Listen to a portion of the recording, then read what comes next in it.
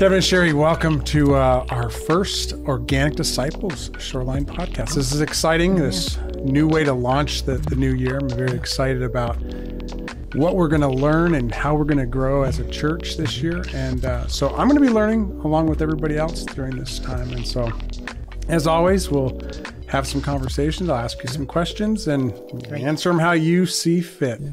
Thanks for being here today. One of the fun things that you've been part of as part of this pastoral staff team, part of creating a lot of what we're going to be talking about. So it's fun to talk about it together. I'm telling everybody I almost wrote a book. There you go. I came this. My name's in there. I was this close. Except for the part about writing the words and stuff. I nailed it. Hey, we're happy to be here with you, Keith. Yeah. It's a pleasure to serve with you. Glad to have you here. And I'm happy to be here with Sherry. Oh, good. Well, we're going to be talking about organic disciples. Yeah. And this is about growing to be more like Jesus, right? Absolutely. Can you tell me about or tell us about someone who's walked with you that has helped you to grow to be more like Jesus? Yeah. There's so many people to choose from, but one I'm just going to share. I gave her acknowledgement in our book.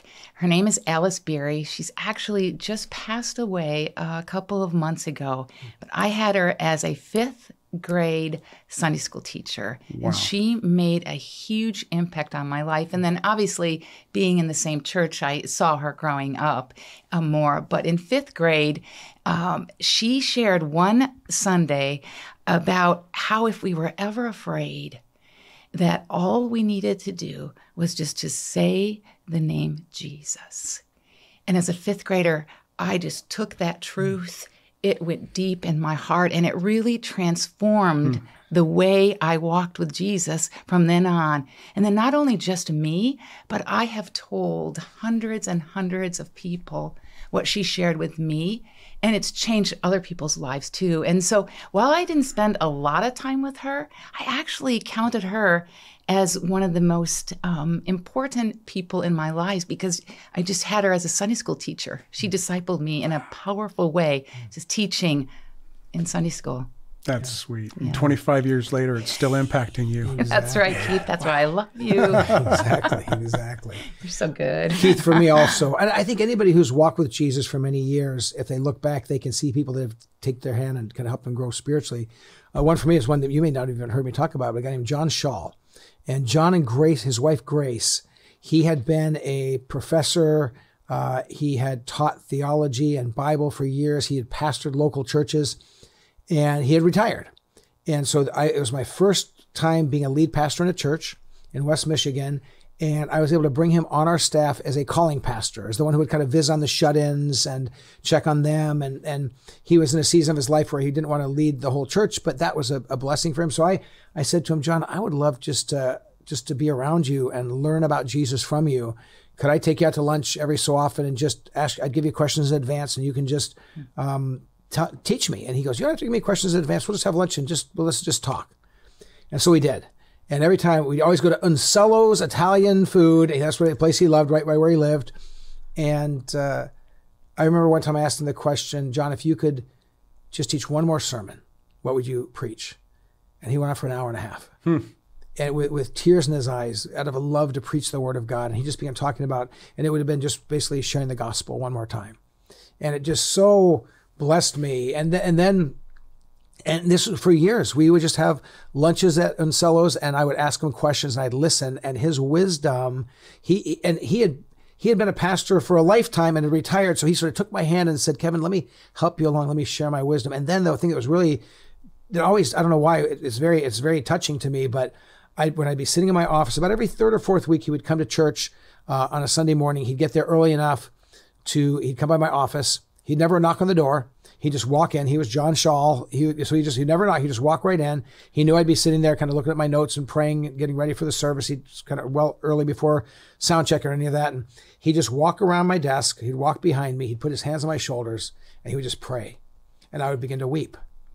And I'm not a big weeper, right. But it was just like the presence of the Holy Spirit was on me. And I just thought, I want to have that kind of a prayer life, that kind of love for Jesus. So just being around him, having lunches, listening, but he whether you call it mentoring, discipling, helping me grow in faith, I don't care what term you use.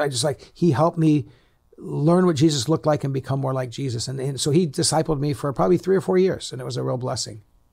I love that. That's a beautiful picture. Yeah. There's something special about someone coming behind you and praying for you that just, it's a moving thing. I could see myself weeping because I'm already feeling that way. Just hearing you talk about that, that's a neat thing. What do you think most people think of when they hear the words discipleship and evangelism? I think when people hear the word discipleship, a lot of people think about a set program. They meet with somebody one-on-one. They have a set plan. And I think that's how a lot of people think about discipleship. Now, there's nothing wrong with that, but it's just so much bigger than that. And I think when people think about evangelism, I think they feel afraid. They think it means I got to go door to door. I have to knock on people's door, catch them at a bad time, and then try to share Jesus with them. I think that those Sounds like fun. Not something that we like to do or encourage people to do. As we talk so much about organically sharing our faith, but I think that's I don't know, Kev. I think that's absolutely accurate. I think that when it comes to discipleship, it's either a thing, this real kind of intense, intricate thing, or people would go, I've heard the word a lot, but I don't know. Right. And which is one of the reasons why we've addressed this topic and really gone after it, because we want people to give a clear picture and a clear vision. And then with evangelism, I think people's response is, I know it's something I don't like to do, or I don't do, but I don't want to do. And would you please stop talking about it? I think that's kind of the mindset. So, yeah. So how would you two define evangelism and discipleship? Boy, I think I'll start with evangelism. I would define evangelism as just naturally sharing who Jesus is to you, how he's impacted your life, who he could be for someone else. It's part of it is loving and serving and caring for people, but that's really almost kind of pre-evangelism. Evangelism is the process of sharing the story of Jesus, who he is, what he's done, your story of Jesus, how he's transformed your life, and then your stories of Jesus, how he continues to show up and do amazing things. And then as we share, if somebody says, I want to know more about that, share a little bit more. And if somebody says, I want to know that Jesus, could I? Say, oh, absolutely. He's opened his arms to you. And then sharing with somebody that he's as close as a prayer, and just so evangelism is just in the flow of your life, letting people know that God is real. He loves them. He loves you. And out of his story and our story, inviting people to walk towards Jesus and hopefully one day say, I want to follow this Jesus. And I think it's way more complicated than we usually make it. Yeah. And I think discipleship is just, it happens anytime one person helps another person take a step clear in becoming more like Christ. It's just extending a hand and helping, like Mrs. Beery. I have to still call her Mrs. Beery. But all she did was extend a hand to me, teach me a lesson. And I've grown in Christ-likeness because of her. As Sherry was talking, I thought of this, that there's people that will say to me as a pastor, they'll say, well, does your church do discipleship? Right. And I'll say, oh yeah, we've got great classes and small groups, and we're mentoring children and youth. And they, yeah, but do you do discipleship? Right. And I'll say, well, yeah, we have people who are helping others grow in faith. We have a women-to-women mentoring. Yeah, but do you do discipleship? And there's a point where I realize, oh, they mean something very, very, very specific that isn't what I'm saying. And it usually means it's a very rigid, programmatic, one person to one person, just interlocking their whole, meshing their lives together. And Jesus' disciples, they quit their jobs and they stayed with him all the time for 3 years. Are you doing that? And I'm thinking, well, that's not real practical. But I'm teaching my kids to love Jesus, and Sherry and I are growing in faith together, helping each other. And I'm hopefully, as I'm preaching and teaching, helping people. Discipleship is all those things and lots more. It's just so much bigger. Yeah. And we do have opportunity even at Shoreline, where we do have mentoring one-on-one. We use curriculum and we use the scriptures. And so we're not saying we're against that. We're just saying that's only part of it. It's so much bigger than that. And that's actually what I was already starting to think, what you just said there. It's so much bigger than that. I think for people who look at that as discipleship, it's actually quite restrictive. Yeah. They feel like we've got this great framework which makes it so successful, but in doing so, they completely disregard all the other avenues and ways and opportunities to help people grow in their faith. When it's so much more than that. And then you have lots of people who go, I could never disciple someone. Right. And I want to say, no, you actually probably are. With your kids. If you're with your children, but there's parents who maybe don't even realize, oh no, I should be teaching them to pray and to grow in the Word. I can disciple them, but it's not this massive program. It's a day by day walking with people. Yeah, love that picture.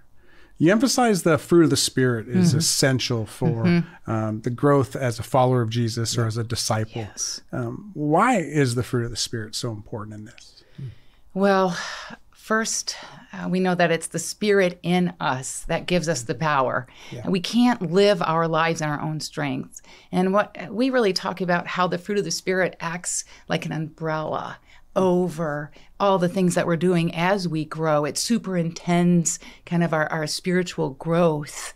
And it's so important because if we don't have the fruit of the Spirit in us, if we don't have love, joy, peace, if we're not reading the Word and figuring out how we understand how God loves us, and then how through the Scriptures we can learn how to love people. If we're just reading the Bible and we don't experience love, then it's just words, and it's not changing our lives. So we kind of say that it superintends over all our spiritual growth of maturity, the fruit of the Spirit. Yeah, and I think the danger is, if you go back to Jesus' day, there were people who knew exactly how to read the Scriptures. They knew how to pray. They knew how to worship and when to worship, and they had it all figured out, right? And Jesus said, "You're missing the whole point." Why? Because their heart and their character was all messed up, but they did the behaviors. And this is why the fruit of the Spirit is about our character and our hearts and our souls, filled with love, joy, peace, patience, kindness, gentleness, goodness. You go self-control. You go, oh, those things are about who I am. And if I'm doing religious stuff, but I'm not in love with Jesus and caring about people, then I'm just doing religious stuff. And Jesus had a lot to say about that, and it was very little of it was positive. Yeah, so. And without the fruit of the Spirit growing in us, what can tend to happen is legalism. Yeah. And those things that do not bring others toward Jesus, and sadly away from Him. So we're not accomplishing what our goal is as Christ followers. Right. So you two wrote a book, Organic Disciples. Yeah. What kind of spurred you on? What motivated you or moved you to spend years of time and energy, your heart, your life, everything into writing this book? Well, it's kind of interesting. It's got a backstory, and we've been teaching things about organic outreach, sharing our faith, and really about walking and growing in faith for over 30 years. As a couple, we've had a chance to train leaders around the world and teach on this, from Amsterdam to Auckland, New Zealand to El Salvador. I mean, God's allowed us to have a great experience with all this. But as we've been teaching people about reaching out and sharing their faith, we had lots of leaders starting to say, will you connect discipleship and evangelism? Will you connect them for us? Because you guys talk about evangelism, and there's great books on discipleship, but there's not somebody needs to connect the dots. And not saying that nobody's tried or that there aren't things out there, but people were looking, as we begin to share our thoughts on connecting the dots between them. We did a conference, a 3-day conference in New Zealand, and the pastors kind of mobbed us afterwards and said, "You have to write a book about this. This has got to be your next book." And we had finished writing the 3-book Organic Outreach series. We'd done some other things, and we were kind of like just sort of exhausted. We'd poured ourselves out, and then people are saying, you have to spend years creating a whole nother thing on top of your normal work you do. Right. And we're like, yeah, great, thanks, good input. But we actually prayed about it, and we just felt like God said, this is your next. You need to do this. This is kind of your next calling, along with your local church ministry. You need to begin working on this. So that was 4 years ago. Yeah, and I think too, we started to hear people talking about, are you a discipleship church, or are you about evangelism? Like, you have to pick one. Yeah. Right. And we're like, no, it's not that at all. Yeah. These two are together. You don't separate them. Yeah. And we would hear that often and realized, I think there is a place for a book like this. And our goal is to take church. Discipleship, growing in Christ, and evangelism, going with Christ into the world and put them back the way God designed, which is together. Right. So Jesus, after he had risen from the dead, before he ascended, he's with his disciples. It's right before he returns to heaven. And he says, all power in heaven and earth have been given to me. Therefore, you go and make disciples of all nations, baptizing them in the name of the Father, the Son, and the Holy Spirit, and teaching them everything I've commanded you. And then Jesus says, and I'm with you to the very end of the age. So it's kind of interesting. Jesus begins with, I have all power, and he finishes with, I'll be with you. But in the middle, it's, now you go and make disciples. Now, you say, well, what does it mean to make disciples? Well, you're going to baptize them, so you're actually helping people come to faith in Jesus. But you're also teaching them all I've commanded you, so you're helping them grow in Jesus. So we're helping people toward Jesus to know him, and then growing in that faith. And so, okay, there's evangelism, discipleship, they're bound together. And we want to bring those together in the heart of the church because they're together in the heart of God. Yeah. Well, and I think another passage to think of is Luke 19:10, which, we say is the mission statement of Jesus, for he came to seek and save the lost. And if that was Jesus's mission, and discipleship is becoming more like him, shouldn't that be our mission too? So I think that there's another passage that really puts these two together. You shouldn't separate them. Right. But we do that all the time. We don't do. And so, our hope in our book is that we just kind of bring it back in understanding and language and lifestyle. Right. So a lot of what we've been talking about so far is about discipleship and growing in faith. How can a Christian know that they're growing in their faith? Well, it's interesting because you go, okay, well, physical growth, when you're a kid growing up, you know how tall you are, you know if you can lift so much weight or run a certain time. Okay, I can see where I'm progressing. Spiritually, so that's all on the inside. You can't really know. But we don't think that's accurate. We actually think you can know you're growing in faith if you look and say, well, how am I growing? Am I growing as a disciple? Okay, am I growing deeper in my faith in following Jesus? I think if you say, well, what did Jesus do and how did he live? How did he think? How did he think? How did he treat people? How did he speak? And how do I become more like that? And so, we've really looked and tried to identify what are those things that Jesus did that he calls and wants us to do. And then can we say, am I doing that more? So one of the things we talk about is Bible engagement, engaging with the scriptures. Do I read the scriptures? If you look at the life of Jesus, he loved the scriptures. He read the scriptures in his times of pain and struggle and temptation and all the things he faced. It would be scripture that would come out of him. You go, okay, well, if that's what Jesus is like, and I'm a disciple, I'm supposed to be like Jesus. I should love the word. I should have it in my soul. Am I increasing in that? Am I growing in that over time? Then I know I'm growing up as a disciple. And that's true for kind of all the different things that are indicators of how Jesus lived and how he wants us to live. And really, at our church, and Kevin, you might want to share a little bit more because I think you were kind of in 2013 when we sat down with a team and kind of developed what we call the 7 spiritual markers. Which I can tell you what they are, and I'll let Kevin share how that kind of came about. But we talk about 7 spiritual growth markers, and they are Bible engagement, passionate prayer, wholehearted worship, humble service, joyful generosity, consistent community, and organic outreach. So those are our 7.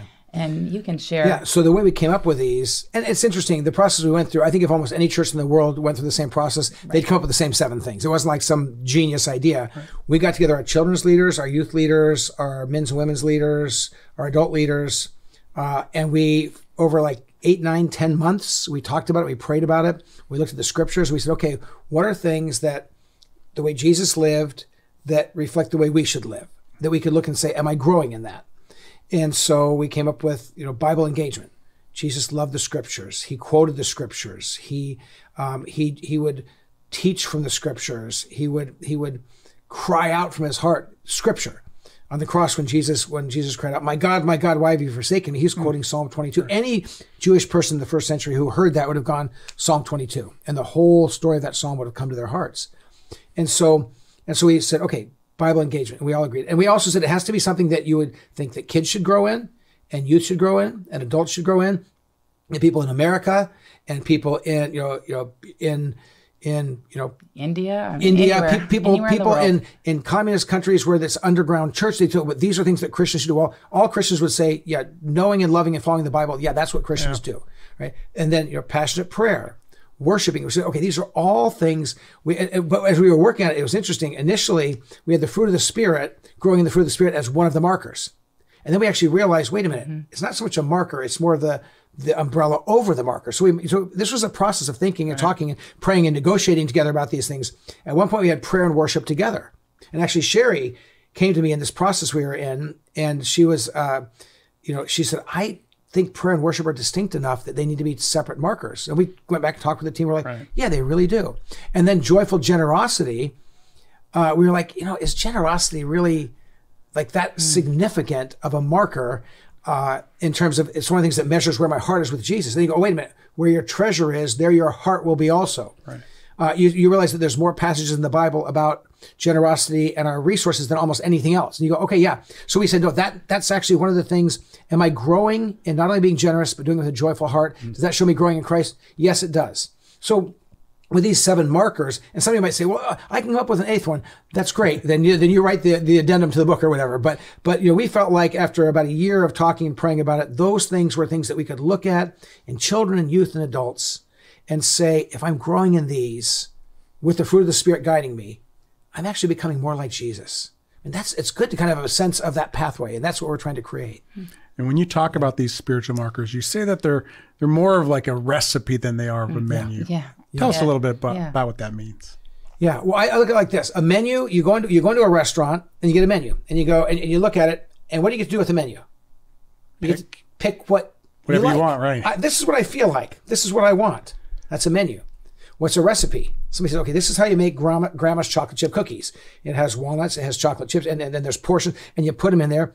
And if you use different items, I'm not going to use walnuts, I'm going to use raisins. Well, first of all, please. But, but it's like you say, somebody's going, well, these are wonderful, but they're not grandma's chocolate chip cookies. You put in butterscotch chips and you put in raisins and you go, well, there's a recipe. So these 7 markers aren't things you get to choose. You don't go, okay, I like prayer and Bible study. I don't like generosity and organic outreach and sharing my faith. So I'm not going to do those. No, it's not up to us. This is the recipe for a mature Christian life. And we're growing in all of these. So kind of put them together, mix with generous portions of the fruit of the Spirit, and live a Christian life. Yeah. I love that picture. Yeah, it is a great picture. Yeah, you came up with that. I love that. I did come up, and I'm not even a real cooking kind of guy.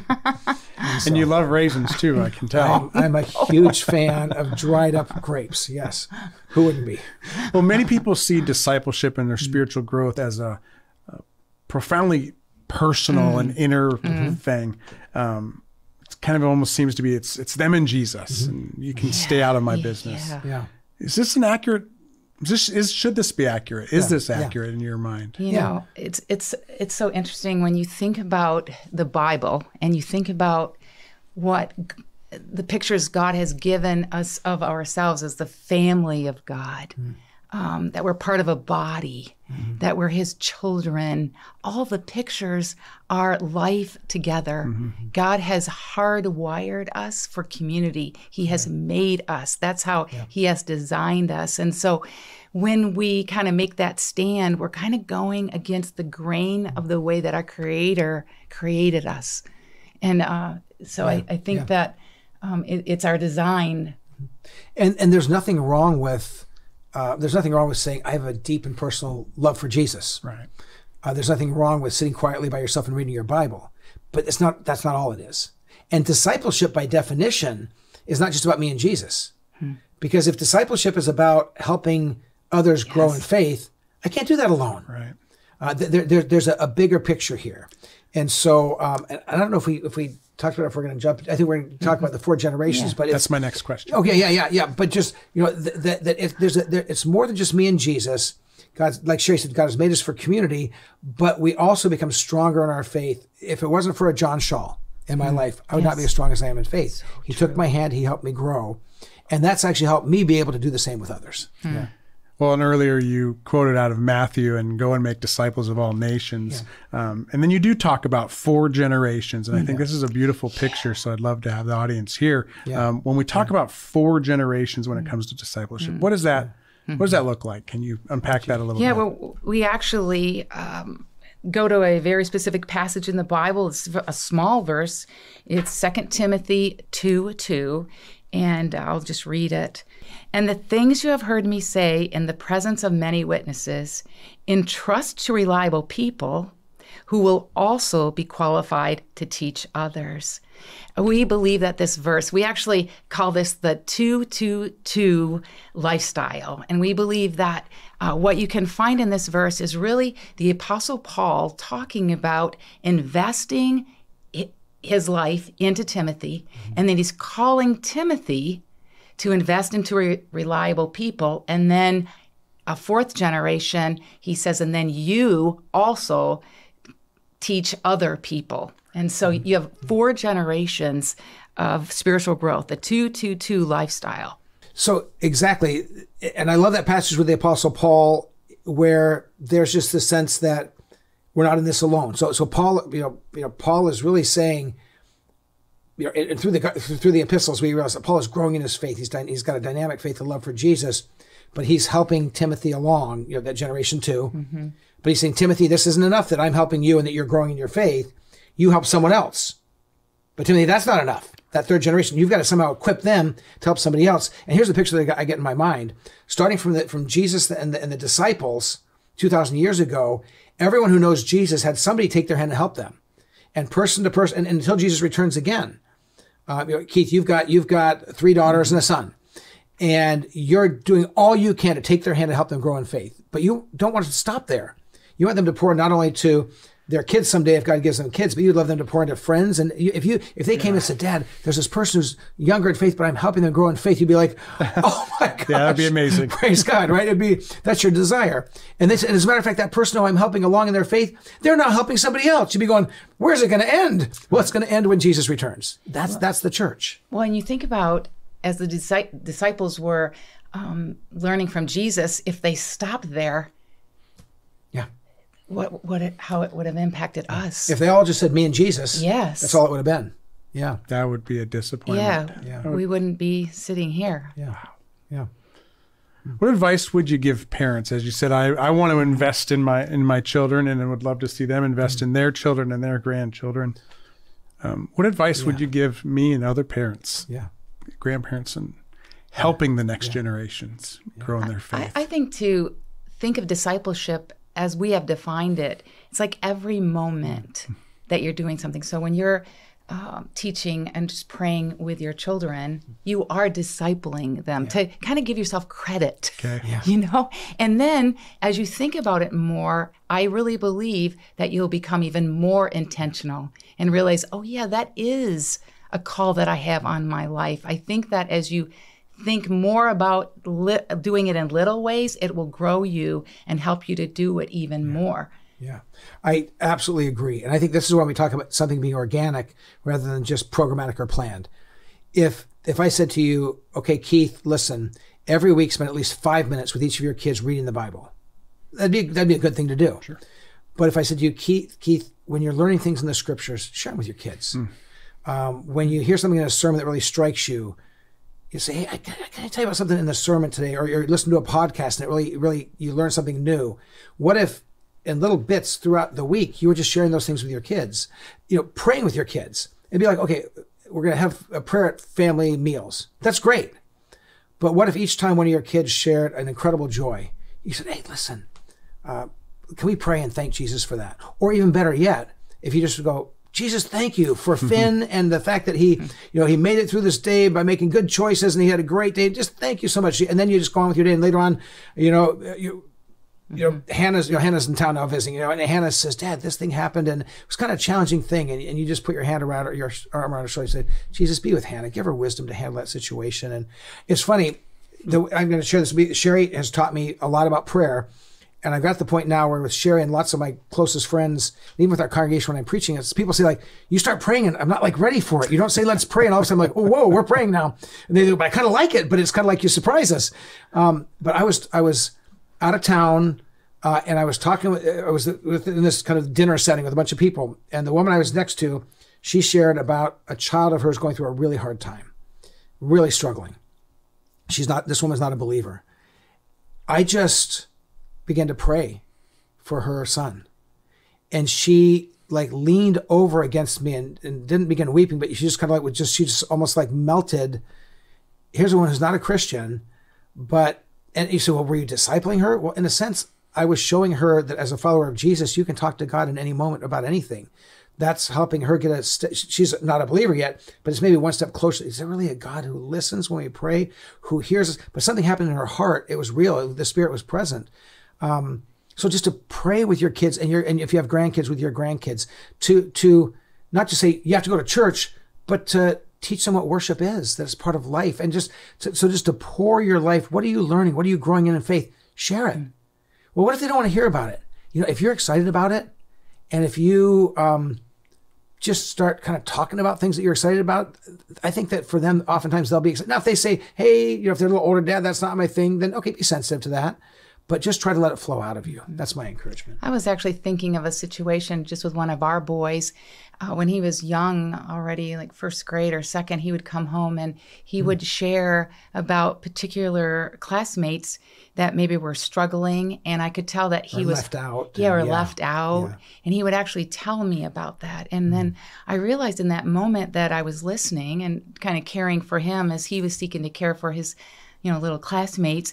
But then I knew there was this moment that I needed to take this and teach him that he could pray for other people. Yeah. So already first and second grade, when he would bring up something about a classmate and it was appropriate timing, and I'd just say, hey, why don't we pray for that person? Yeah. And so already at a young age, I was teaching him that one way you care for someone is you can pray for them too. Yeah.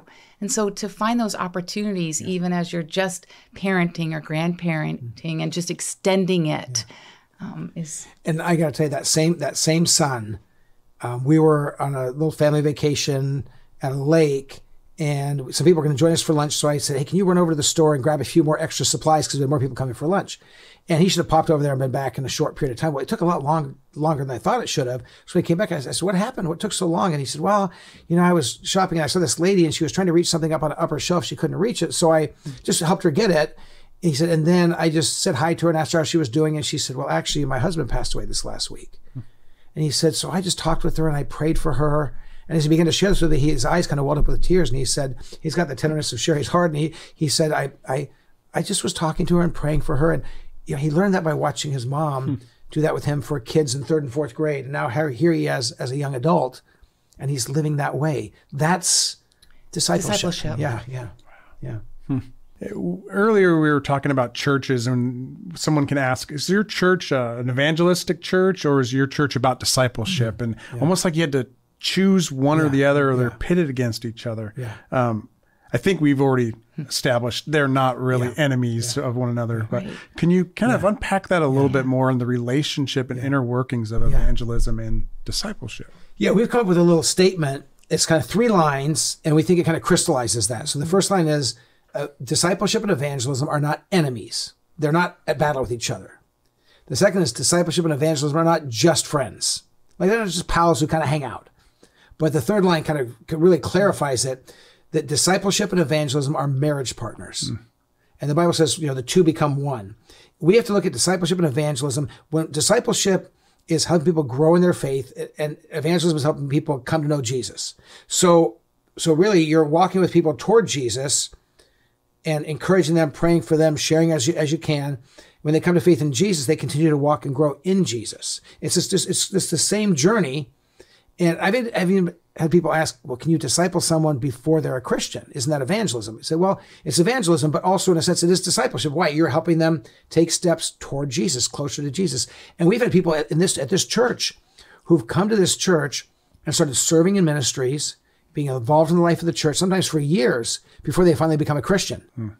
But they're having Christians take their hand and helping them grow in faith. I had one person who became a believer here, and I said, now that you're a Christian, you need to get some Christians around you to help you grow. Oh, I'm involved in the food pantry, or it was the clothing closet ministry, and there's 3 women that are already helping me grow in faith. I'm like, this is amazing. It all fits together. That's neat.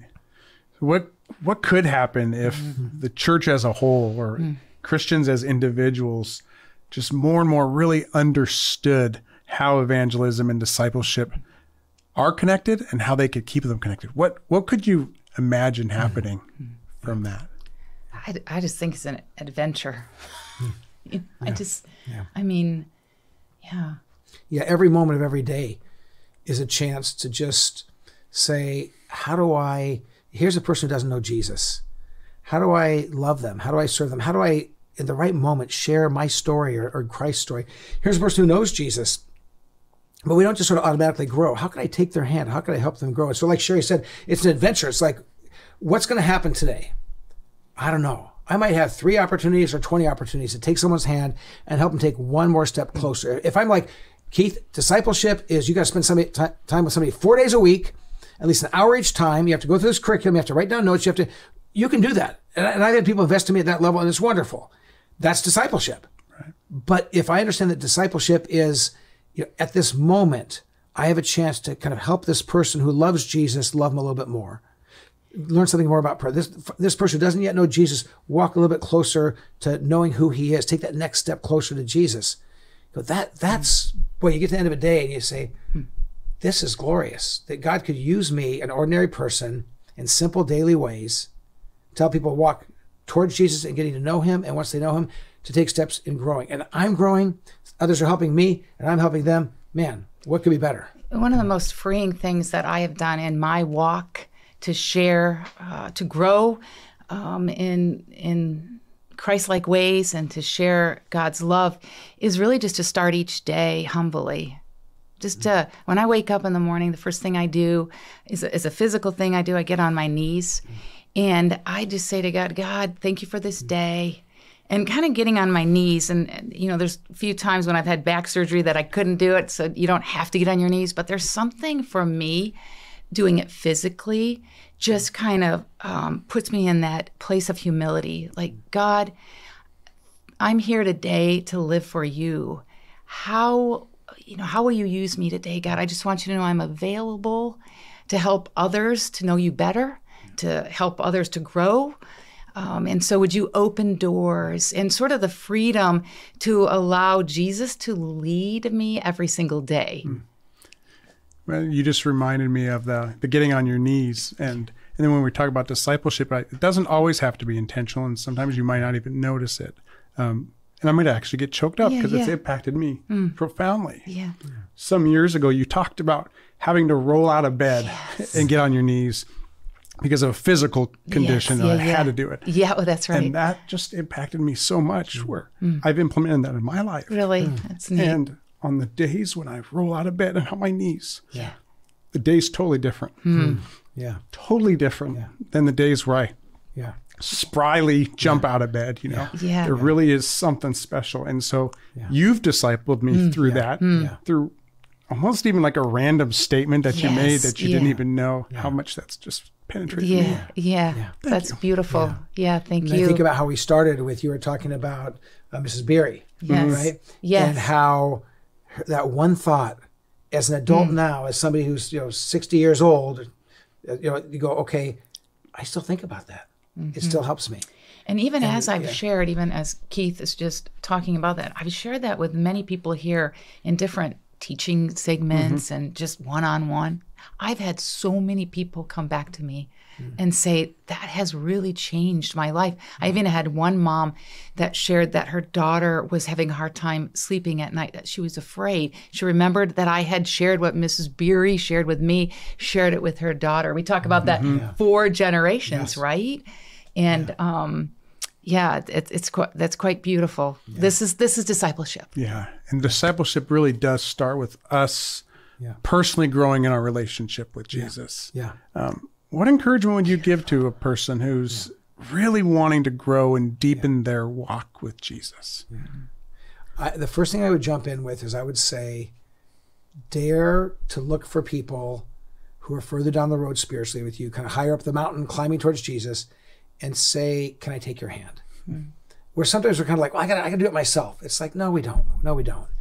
And so I've reached out to people through the years, and Carl Overbeek, who's a retired pastor, Paul Cedar, who's a retired pastor, where I've said, would you invest in my life spiritually? Would you every 4 to 6 or 8 weeks or so, spend an hour with me on a Zoom call or on a phone call and just just help me learn how to live more for Jesus. Well, Kevin, you're almost 60 years old.